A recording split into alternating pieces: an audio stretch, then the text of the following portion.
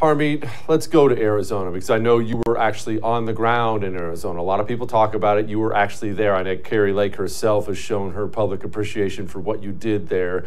Tell people who are confused right now what happened, what's happening in Arizona, what was bad, what was good, what happened? Let's step back to the 2020 election. Arizona, particularly Maricopa County, where the bulk of the population is there, made a lot of mistakes with respect to, pens and ballots and machines and all of that.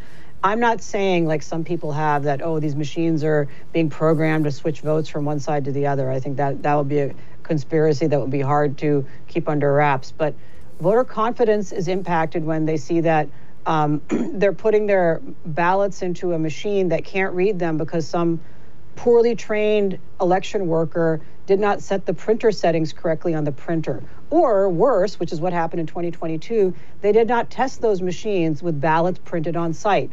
Now, I don't know how it is where the viewers live, but in Arizona, they got what's called a vote center system now in Maricopa County. So you can actually go anywhere in the county, no matter where you live, and get a ballot printed that lists your local stuff. Now, that requires that the printers work correctly. If they don't work correctly, if the reader can't read what the printer says, then you have chaos. You have long lines. You have overflowing boxes of ballots. You have mistakes like happened in Maricopa County, where it appears in a couple of locations. They mixed up ballots that have been counted and not counted, and they had to go do it again, segregate it, cover it up. All of those things happen there.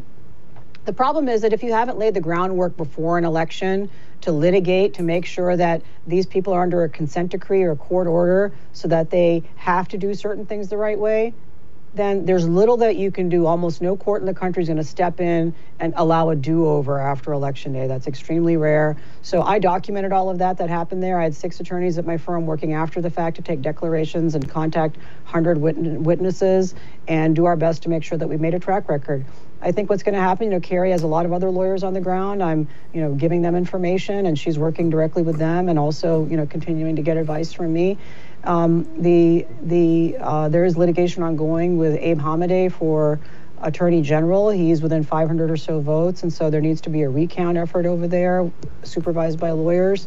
And I think what we need to do is take all of this information and make sure that we clean up Maricopa County. There's a couple other problem counties as well, but you cannot wait until Election Day and start complaining about it then. You really have to lay the groundwork in advance. So when I hear, for example, that the RNC is sort of going to step back from election integrity for now because of funding or what have you, I heard that from a DC insider, a top election lawyer.